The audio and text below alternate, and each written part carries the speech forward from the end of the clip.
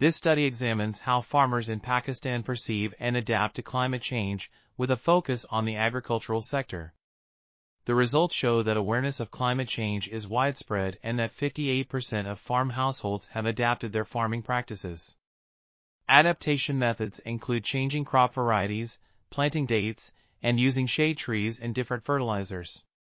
Education, farm experience, household size, land area, tenancy status, ownership of a tube well, access to market information, weather forecasting, and agricultural extension services all influence farmers' adaptation choices. However, factors such as lack of information, money, resource constraints, and shortage of irrigation water constrain adaptation efforts in the study area.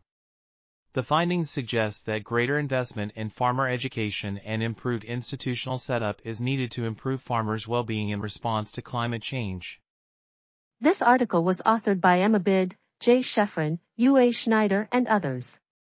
We're RTCLTV, links in the description below.